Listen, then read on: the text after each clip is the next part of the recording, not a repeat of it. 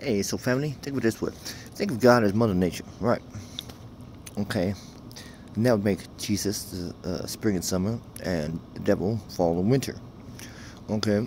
Now I'm going with this. Why? Because they say Satan is the false light bearer, and Jesus is the bringer of light to awaken the world of the corrupt devil. Which should make sense if the devil is winter and fall. Everything is dying, freezing, decaying, um, destructive, just like the devil wants. Of course, both seasons have good and bad in them, but this is just one video. And summer, of course, is the spring and summer, is everything's growing, rebirth, sunny, happy, you know, smell flowers in the air, everything's peachy keen, good.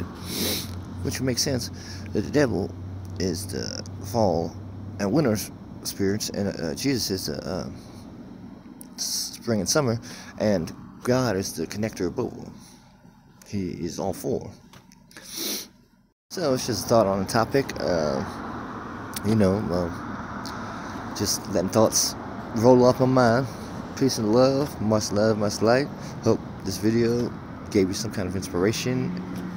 Peace and love to my next one. I hope y'all have a fantastic morning.